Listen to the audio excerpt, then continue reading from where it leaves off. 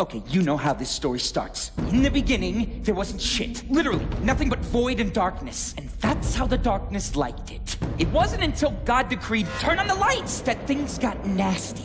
It started out small. A planet here, a sun there. You know, next thing you know, there were humans and cows and stuff running all over the place.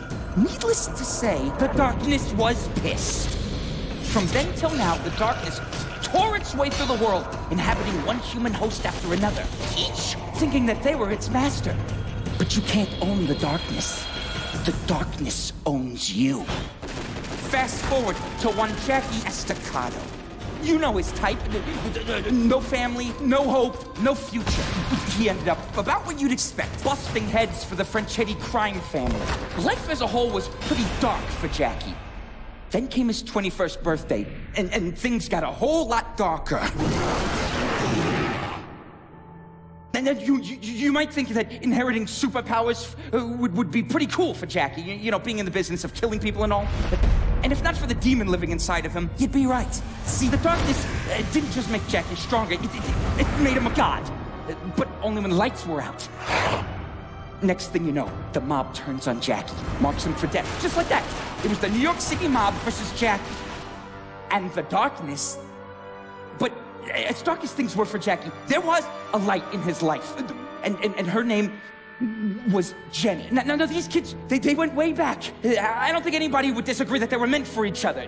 If anything, that's the real tragedy in all this.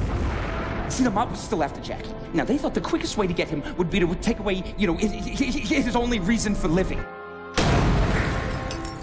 Killing Jenny was just about the dumbest thing the mob could have done. See, because without her, Jackie not only had nothing left to live for, he had nothing left to lose.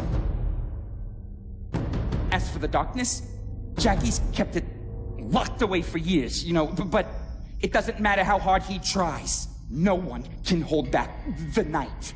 If he can't control this thing inside him, pretty soon there won't be anything left. Jackie will be nothing but an empty shell. And that's just how the darkness likes it.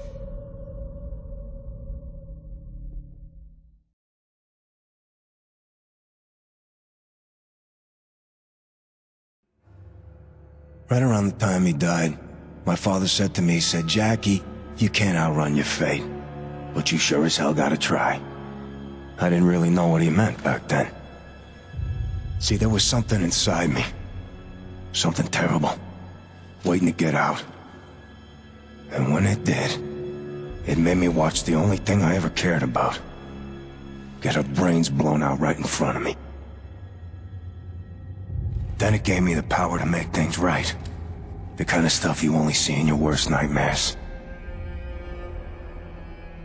The killing only made it stronger, harder to control. Eventually, I found a way to bury it.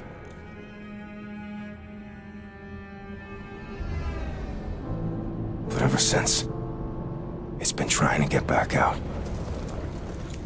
It calls itself the Darkness.